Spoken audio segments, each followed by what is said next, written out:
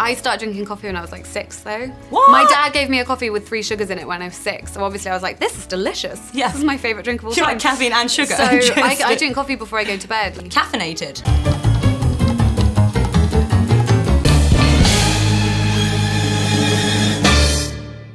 Nell Hudson, hello. Thank you for joining me. If we're just talking last night's episode, did you watch it as a viewer? Thank God I did. Yeah. Imagine if you'd asked me and I hadn't. Yeah. Never watch it. I never watch it. I didn't watch it, Yeah. darling. I did watch it. I cried. We were all crying. We always take it in turns to host in the cast. We watch it together at each other's houses every Sunday night. So you watch the show like with each other. With each other, Yeah. as a viewer would. Yeah. That's amazing. But all together, it's really nice. It's really nice. And we were at Anna Wilson-Jones's house last night. She made us curry, and we all sat round and watched it, and we were all crying last night. As was the nation. As was the nation. I know, I got so many texts. Wept. So many texts being like, oh my God. I was like, yeah. That's incredible. Sorry. So you're saying it's like a cast come dine with me sort of situation. Basically, yeah. Have you hosted? I have hosted. I hosted last week. And what did you cook? I didn't. I ordered takeout. Of course. I ordered takeout. Of course. A girl, I'm a millennial girl. I don't have time to cook. No, Deliveroo that. What is the hardest part about working on a period drama, would you say? I think there's just that slight distance between how people acted 150 years ago and how they behave now, and trying to make that realistic and authentic to the time, but at the same time finding the sort of visceral human truth in it that people can actually relate to it and engage with it. And I mean, they do. The reaction on Twitter and social media, I mean, it's like a really contemporary drama set in a, back in the Victorian era, which I think is something really rare. Yeah. And it feels really fresh. And I think that's why people really sort of go for it. But what are your thoughts on the Victorian way of life? Are there any advantages to living back then?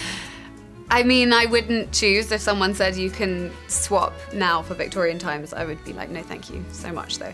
There are nice things about it. I think that the sort of sense of occasion about everything is very lovely if you're lucky enough to be upper class. Upstairs rather than like downstairs. The balls, just lovely sumptuous thing like balls and the dresses and, chivalry, and some of those things are very lovely.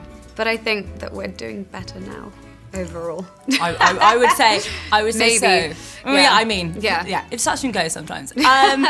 Talking about the sense of occasion and dresses, what is your favourite costume from the show? But you don't have to say your own, because I feel like Mine you are sucks. a bit limited. Your socks. I am a bit limited. I am a bit limited. I get one nice one this year, actually. I go to the park and I have this like pretty parasol. It's a bit like a painting. It always looks a bit like a painting. It's so beautiful, all the costumes and the sets and everything. It looked gorgeous. But probably my favourite costume belongs obviously to Queen Victoria herself. It's this white dress that she wears. I think she wears it to... There's an episode where we all go to France and she's trying to look beautiful to impress the French court, and she wears this stunning white dress. So look out for that, it's gorgeous. Oh, I'm looking out. And would you say you're a workaholic? Yeah, I think I do go a bit nuts when I'm not working. Get very dangerously close to buying the dog when I'm not working. It's like, don't do it. I just love what I do. I'm so lucky to be in a profession that I really, really love what I do, so why wouldn't I want to do it all the time? On set, what do you do between takes? Chat. We all get on Have so well. real life conversation. We have real life Yeah. interactions, yeah. We talk to each other, we hang out, we have fun. That's amazing. So would you say, 'cause a lot of people might think, looking at a show like Victoria, it's quite, perhaps austere, obviously, pomp and ceremony, but you're saying it's actually offset, it's actually quite fun and in between scenes. Absolutely, absolutely. It's so much fun. It's too much fun. Sometimes it is too much fun in that you have a scene that might be quite emotional or something, and like just before you do a take, your friend whispers like a swear word in your ear or pinches you somewhere, and it can be distracting, but it's nice. I'd rather it was that and that it was relaxed and we all loved each other than uptight. Where did you grow up? I grew up in the middle of nowhere. I grew up in Worcestershire on a farm. On a working farm. On a working farm? Yeah, I can drive a tractor, guys. Oh, amazing. I can legit drive a tractor. That's series 3. Yeah, where, that's what Skerrett does. you know, Skerrett like... moves to the countryside. I mean, that's a spin-off series in itself. Tractor? Does Yeah, the tractor exist? I'm going to say, wheels exist. But, Wheels do. Did you actually work on the farm? No, not really. Like, I occasionally did for pocket money, the odd thing. It's like visions like, of you, like, with eggs oh my and God. milk. And what was your first job? My first professional job was a short film with a wonderful director called Garrick Ham, who employed me while I was still at drama school. And I think he gave it to me because the role required swimming in the sea, and he was like, would you be up for swimming in the sea? I know it's November. And I was like, yeah, I love swimming in the sea. So I think that's what got it for me. What did you want to be when you were younger? A singer, actually, before I realised that I could do acting as a real thing. I remember, do you remember Stars in the Rise? Yeah. Do I ever? Yeah. There was Stars in the Rise Junior, and I was like, I'm gonna go on Stars in the Rise Junior, and then I'm gonna be a famous pop star, because that was the dream. And then I told my drama teacher at the time, and she said, I don't think you have what it takes. And I was like, and now I can be like, screw you. I won't name her, but yeah. No, don't in your name face. her. Yeah. You know, you're thinking of her. If you're watching this, it's yeah. She'll know. Who would you have been on Stars in Your Eyes Junior? Blondie, maybe. Fantastic. I don't know. Yeah. I mean, I swear they're going to do a Britney, second maybe wave Britney, of that. Maybe if Britney. I'm honest, Britney. Yeah. Yeah. Blondie's like my cool answer, yeah. and Britney's my truthful answer. Do you have good taste in music?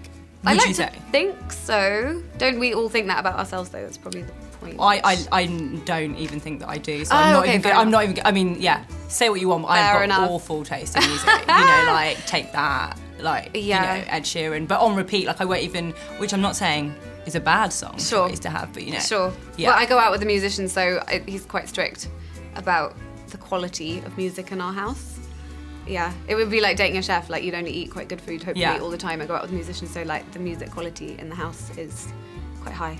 So definitely Blondie and not Britney. Yes. Yeah. Yeah. Although there's always time for Britney. There's always time for Britney.